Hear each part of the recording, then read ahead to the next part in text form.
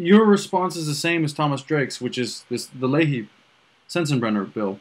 And I'm just wondering two things. What about Holt, Rush Holt, which I feel like is Rocket scientist, man. Why doesn't anyone listen to the rocket scientist?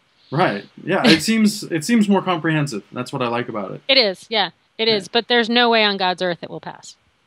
Fair enough. I mean, that's the thing, is that like Leahy-Sensenbrenner has a shot of passing, but Holt doesn't. Not as we currently exist. Not unless we get. And let me go back to this scary revelations thing. Is that I think very few people realize, partly because this dragnet is, at least on paper, targeted preferentially at Muslims and Arabs and South Asians. And therefore, when people compare things that happened with these Muslims and Arabs and South Asians with things that happened to Martin Luther King or to anti-war protesters in the 70s, and it's usually white liberals who are making these comments, they seem to not understand that if entire faith communities are being heavily surveilled in the same way that the black churches were in the 70s, right? Because they were a seat of dissension, and one that was viewed as a dangerous seat of dissension.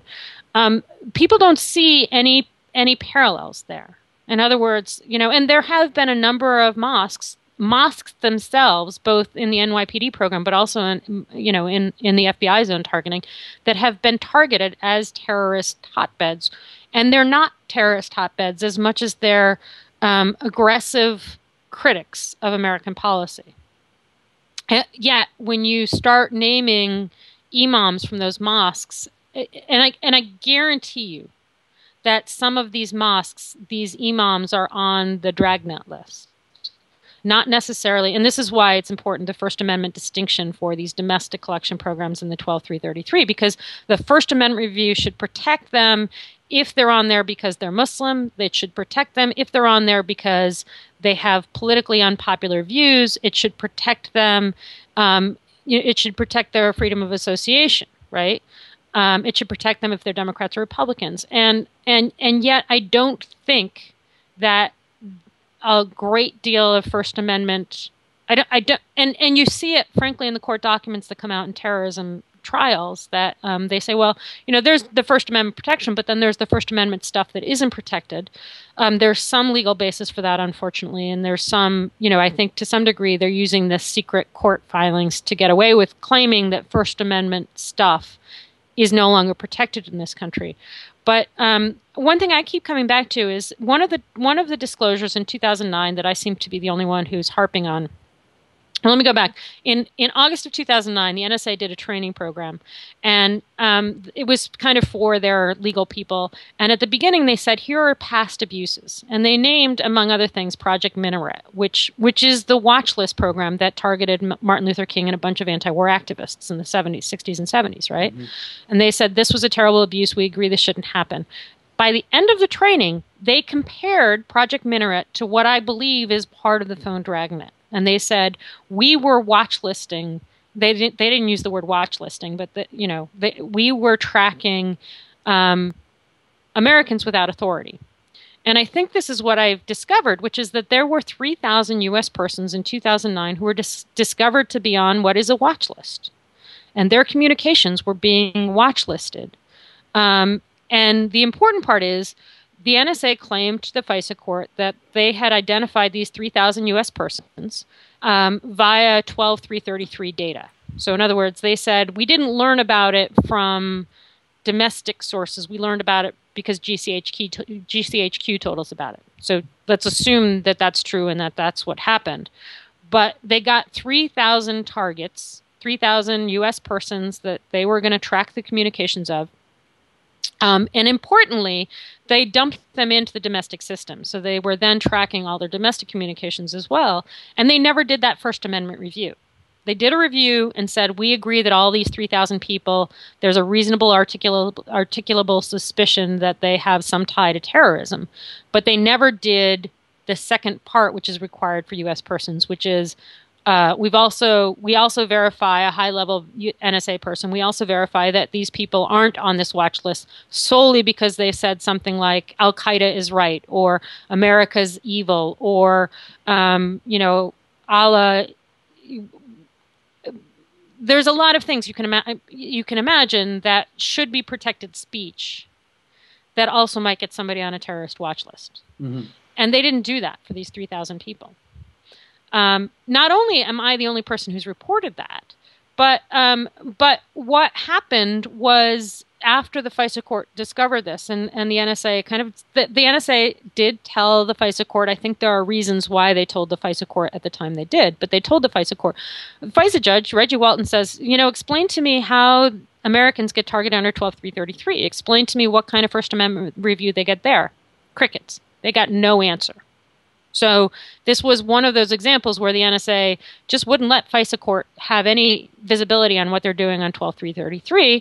And when he said, you've got to clean up this alert list and you've got to clean up all these people who are on the alert list and shouldn't be, including these 3,000 Americans who have been watch listed without any First Amendment review, all NSA did was move them off the domestic list. So they could no longer chain on the domestically collected phone records, but left them on the 12333 list. So they're, as far as we know, they're still being watch listed. Mm-hmm. And so I think what happens is people in the United States don't think that the surveillance of Muslim communities is the same as, say, the surveillance of black churches in the 60s and 70s was. And there's, yes, I understand that there have been some Muslim terrorists, but what they are acceding to with that assumption is that because there have been some Muslim terrorists, and we can leave aside whether or not Black Power counted as black terrorists or not, but it is an interesting parallel. But because there have been some Muslim terrorists with ties to foreign countries, therefore it is okay to treat Muslim faith communities in the ways that we consider completely out of bounds, as J. Edgar Hoover having done in the 60s and 70s for black faith communities. Mm-hmm. And that's the logic that I think is underlying a lot of the comparison of what happened in the 70s and now. And very few people can get outside of that. But, very few people and I've tried to engage some people and say, look, the NSA themselves said that they're doing something akin to minaret. Why don't you believe them? But I think it's also this mindset that says Muslims aren't like the rest of us. Mm-hmm. And so until through the cybersecurity stuff, and cybersecurity is also going to mean IP policing. So if you download a lot of, Hollywood movies, that's going to get you targeted as well. Until kind of white people in the suburbs get targeted through cybersecurity surveillance, I think there's going to be this double standard that the same kind of watch listing that happened in the 60s and 70s doesn't count as watch listing here because scary Muslim terrorists. And, right. And that's really where we're at. Mm-hmm.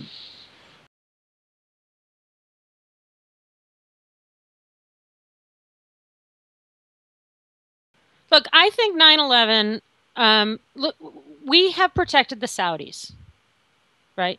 We have protected the Saudis. We have protected the CIA protection of Saudi agents in the United States ever since 9/11 happened. I don't think that means that 9/11 was an inside job.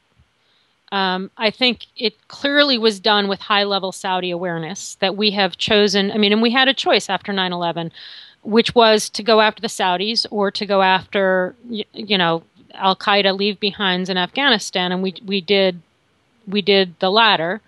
And only now, kind of, in the aftermath of the Syria debacle, did we start to move away from the Saudis. And Obama's about to, he just scheduled a trip to go meet with King Abdullah now. And I think that we still, the national security people will admit to you that at least until 2009, the Saudis refused to stop funding terrorism. And yet they were our top allies. I don't think we still have cleaned that up. I don't think we can look at a lot of terrorist activities and say with complete confidence that at least one faction of the Saudi family, and it is a very factionalized royal family, so I'm not saying, the people we work with on a day-to-day basis are backing terrorists. But I do think there are factions within the Saudi family who still do back terrorists. And so I think that that's different. I think it's clear the Saudis had some foreknowledge of what was going on. I think it's possible other people had foreknowledge because they were spying on the Saudis. I think the CIA traditionally is too close to the Saudis. And I think John Brennan, as CIA director, is really dangerous for that reason precisely, because he used to be the Riyadh station chief. And I'm not the only one who said that. Like Michael Scheuer has said that there were people who were fighting Al-Qaeda in the late 90s who felt that John Brennan was running interference for the Saudis as he was station chief. So that's very different from saying that 9/11 was an inside job. But I also think that our relationship to terrorism as a country, the Bush administration did not believe, and both Bush and Cheney had close ties to the Saudis, although it got really frosty with the Saudis for several years. They did not believe that we could go after the Saudis because because we were dependent on their oil. I think that's one of the reasons why, in spite of all the horrible things that fracking does to this country and that the KXL pipeline will do, I think that's why Obama continues to back this very dangerous domestic drilling, and it's to get some kind of independence from the Saudis so we can start to hold them accountable for the things the Saudis do. I think that there was a moment in the Syria build-up to war where we realized we had lost control of the Saudis, and the Saudis had lost control of the terrorists that they had fighting Assad. And yet I think we're already losing our, we're kind of sidling up to the Saudis again. So that's what I think, is that I think that we chose not to fight terrorism in the way that we should have, because we rely on the Saudis to keep the oil exchange on the dollar. Without that, the dollar would become a lot less valuable, and our power position in the world would become a lot less stable.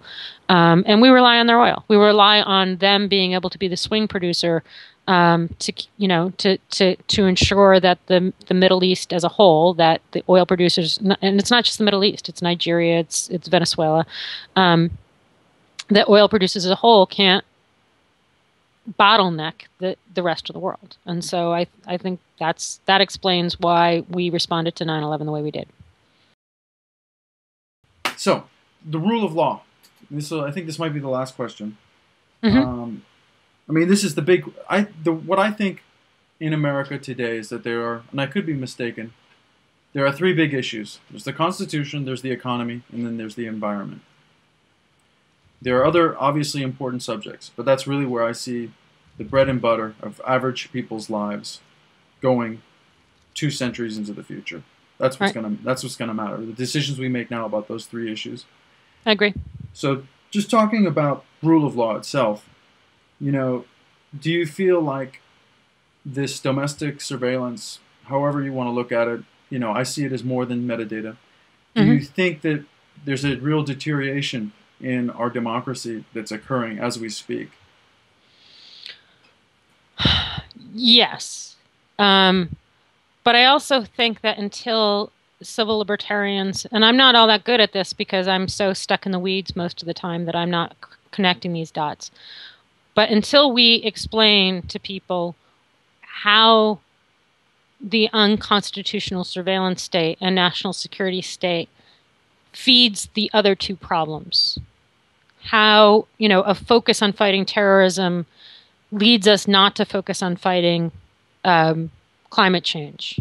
And underlying that is the oil formula that I just described.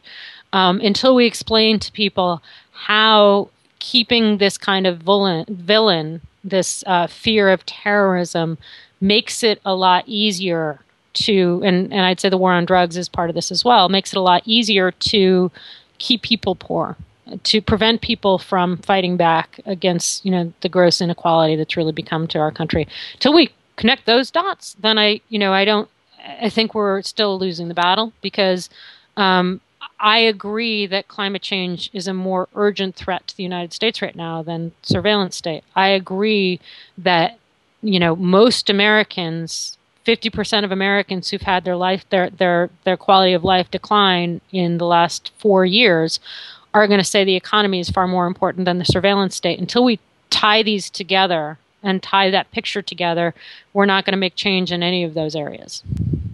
Okay. Which is why I think we should, insist on calling J.P. Morgan Chase a transnational crime organization. Right. So we got 5 minutes. So yeah, I mean, I did want to. There's a bunch of things I want to jump back to, but I want to jump back to that too because it gets to So that made you laugh. You didn't expect that at all. Well, I didn't because I listened. Here's the other thing. I listened to Alex Jones. Do you know who Alex Jones is? I do. I don't listen to him, but I know who he is. Yeah. I check him out. I'll check him out. I like him. I like him a lot. I think he's a really important voice, to be frank. I think his interpretation of issues is a little off. It's a little bit heavy-handed.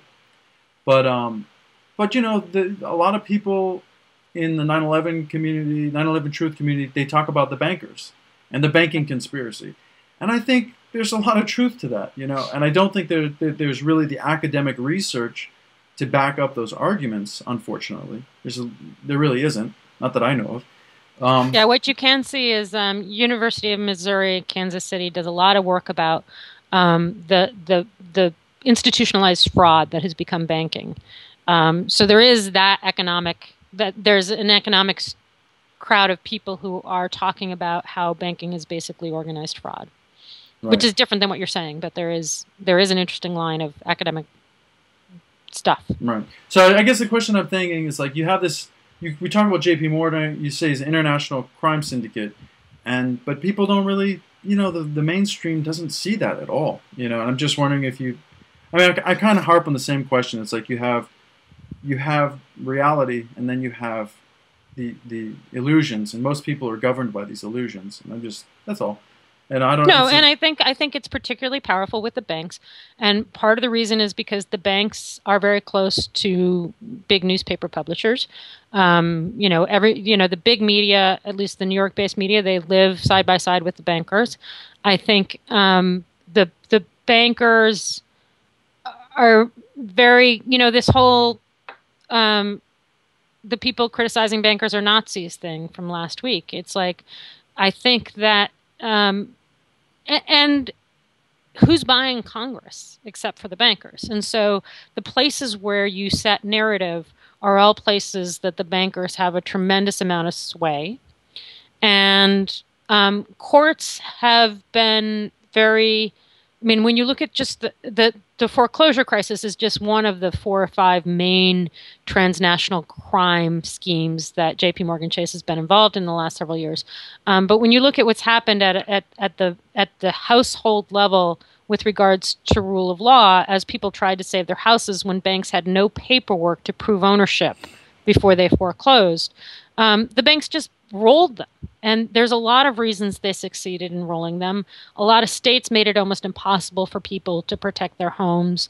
A lot of, the banks were just, the judges were just loath to, because it was so unimaginable. Had the banks had to eat what they did with the foreclosure crisis, the big banks would have all gone under. Because they had because of the finance involved, they would have all gone under. And the banks, the judges were so loath to be a party to that, with maybe 5 exceptions in the entire country, that they put aside rule of law. And the same thing happens with national security considerations, especially the phone dragnet, which is clearly illegal. But the judges just kept saying, we have to approve it because otherwise they won't come before the courts anymore, and it's important, and yada, yada, yada. Same thing happens with the banks, but it happens in a way that it involves individuals' lives in a much more direct way. And that's, I talk a lot about rule of law for counterterrorism suspects, for the surveillance issues, for torture, for what have you, for some kind of accountability for a lot of the crimes that went on with the wars. But when you talk, if you want to see, aside from communities of color who have always borne the brunt of things like the war on drugs, if you want to look at the real expansion, the real expansion of the decline of rule of law, you look at those bank crimes that have been committed against average Americans all over the country, and they've gotten away with it. Yeah. Just totally gotten away with it. Okay. Well, I just want to say thank you